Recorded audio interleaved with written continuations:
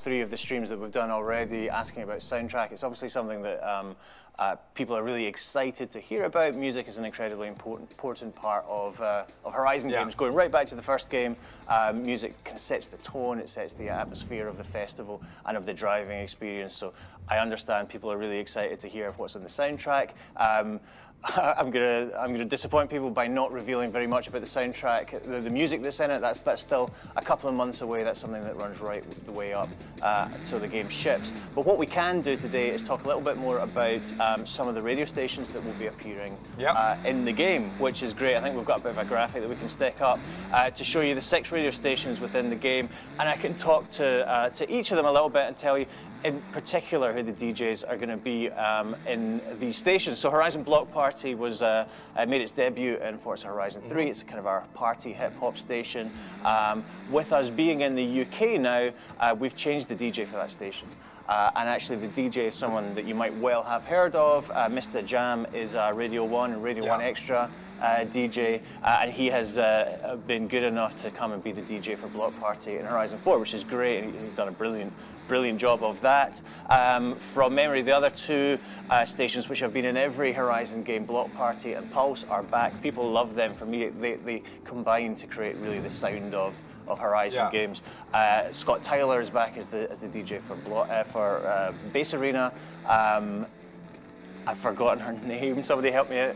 Amy Simpson, thank you, is back as the DJ for Pulse. And they are offering exactly the same kind of music that they have done previously, dance music in Bass Arena and chilled electronica in Pulse.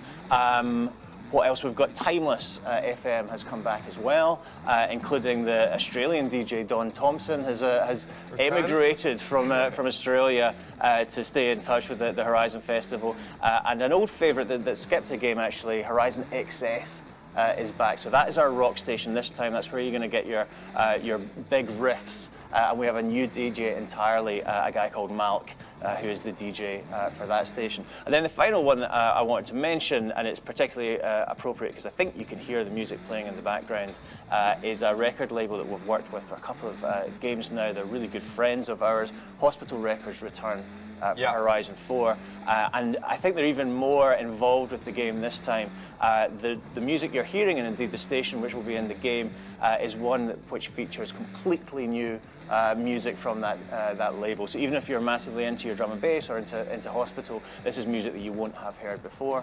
And if you remember at E3, that demo we showed, the soundtrack to that was entirely soundtracked by Fred V and Graphics, an artist on that label. They came into the studio, we worked with them to soundtrack and craft the musical experience of that demo, and that will be the opening 10 minutes of the game. So it's also, it's pretty exciting as well, because it's one of the things that I've always loved about Forza Horizon games is the music, and kind of just spending time just going along like the road, like main roads, and just kind of enjoying it.